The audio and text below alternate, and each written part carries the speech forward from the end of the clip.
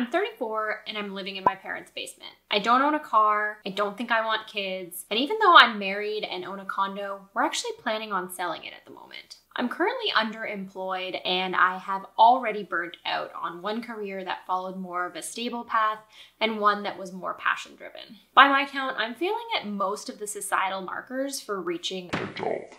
But I think I finally understand why and how to move forward in a way that doesn't have me repeating this push and pull between finding meaning and feeling stable. So if you're also feeling lost and unhappy in your life and don't quite understand why, stick around and I'll share the simple framework that helped me understand just how normal this is and find a way forward. Hey everyone, I'm Eva, and on this channel, I do home tours. I talk about trying to build a short-term rental business. I document my property hunt in France and my journey to becoming an interior designer. I share my finances and the process of trying to live a freer life. And so if that sounds interesting to you, please hit the subscribe button to be notified about my upcoming videos.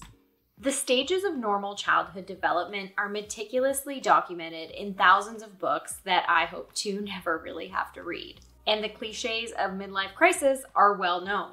But psychology has historically been pretty neglectful about understanding the stage of early adulthood between roughly the ages of 16 and 40. Psychotherapist Satya Doyle Byock calls this developmental period in our lives quarterlife. It's when you're supposed to get a car, move out of your parents' house, climb the career ladder, find a partner, get married, buy a house, and have kids. But the reality of living through this period in your life is almost never as simple as just checking off all these boxes. And if you do happen to be one of those people for whom it really is just that straightforward, you might still find yourself wondering, is that all there is? And having your very own quarter life crisis. And why is it that so many people in quarter life are having existential crises, and yet we still collectively sort of think that we're supposed to have those questions when we're 50? In her book, Quarterlife, The Search for Self in Early Adulthood, Byock explains how we all go through life existing on this spectrum between seeking meaning and seeking stability. Though it is a spectrum, she separates people loosely into being stability types or meaning types. People who go through life really prioritizing the stability side of the spectrum are the kind of people who really try and follow the path set out by society. They check off the milestone boxes. They seem to have their shit together. Maybe they've always done what their parents wanted and never really explored what they really valued themselves. Or maybe they didn't really have a very stable home life growing up and sought to create that stability for themselves. But ignoring their inner values in favor of this external validation can lead to stability types feeling empty inside. And because stability types are so good at masking this, they may not end up having a crisis until later in life, maybe even until midlife. Meanwhile, people who are too far on the meaning side of the spectrum are the ones that society kind of thinks of as unrealistic. They're the artists, philosophers, spiritual seekers, and dreamers. If you're more of a meaning type, maybe you resisted the corporate path, maybe you roll your eyes at the idea of being normal, and maybe you even kind of lack ambition. Meaning types still need stability in their lives, but they struggle to get it without feeling like it's killing their soul. Because it's a spectrum, you might find yourself relating to both meaning and stability types. For example, I grew up in an immigrant household where achievement in school was prized above all else, and maths and sciences were seen as the path to success. In trying to please my parents and seek stability, I've ended up in all sorts of jobs, from advertising to branded content to nonprofit communications, that were a compromise between those inner desires and those external stability pressures. In the end, they satisfied neither.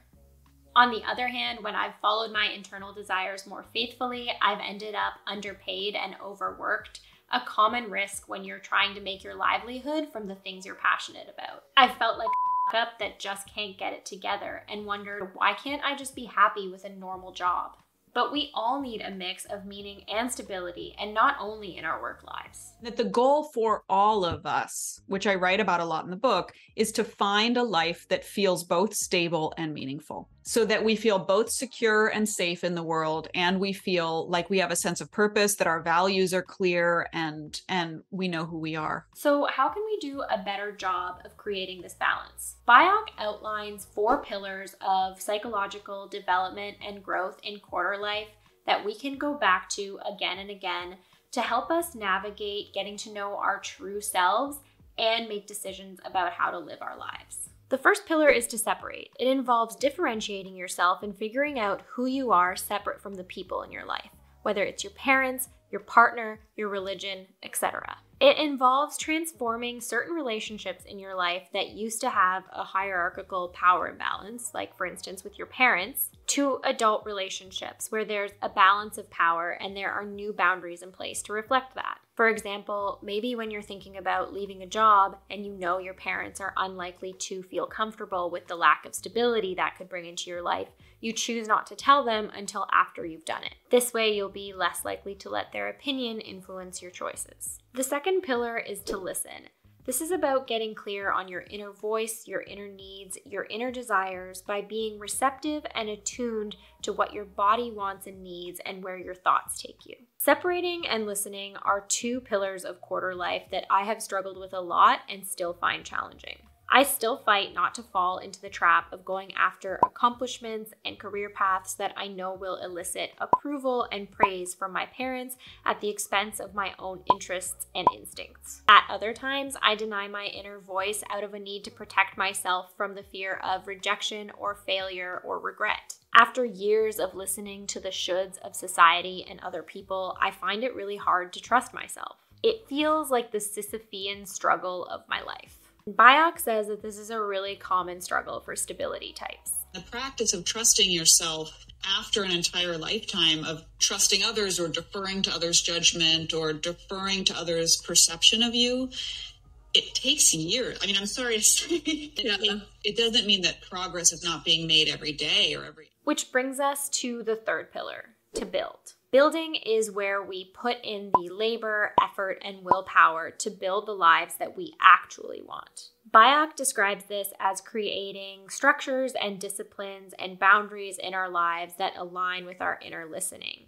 It means getting back on the horse when you fall off. And for stability types, this often means deconstructing the false life that you've already built for yourself, letting go of things that no longer feel like you, even while you're still figuring out who you is. She says that, for example, this might involve quitting a job that you know isn't right, even without knowing what's next, and interrogating whether you're doing something as a substitute for what you really want to be doing. I felt this pretty deeply recently with a few job interview processes I was going through. I was dreading the interviews and felt miserable and like a fraud, trying to convince these people that I was the right person for a job that I knew I didn't want. Or last year when I tried to force myself through the first course in Ontario's real estate agent qualification, only to realize that I was deeply bored and that it was a seemingly lucrative substitute for what I really wanted to do, which was interior design. One way I see building as it applies to my own life is to just allow myself to enjoy what I enjoy without judgment or criticism.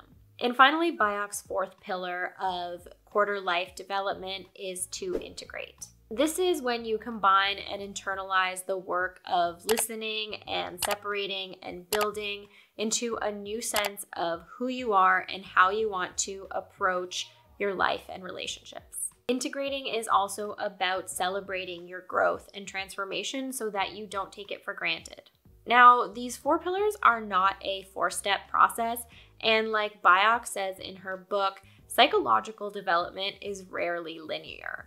You're much more likely to cycle or bounce back and forth through the pillars of separating, listening, and building as you're figuring out who you are and what you want. That's certainly what it's felt like for me over the past 18 months as I've decided to redirect my media production almost entirely to my own projects and mostly leave behind communications and journalism to pursue a certificate in interior design. That said, I know that I likely have more self-discovery ahead of me, and hopefully this framework of the four pillars and the stability and meaning type will help me be nicer to myself as it happens in the future.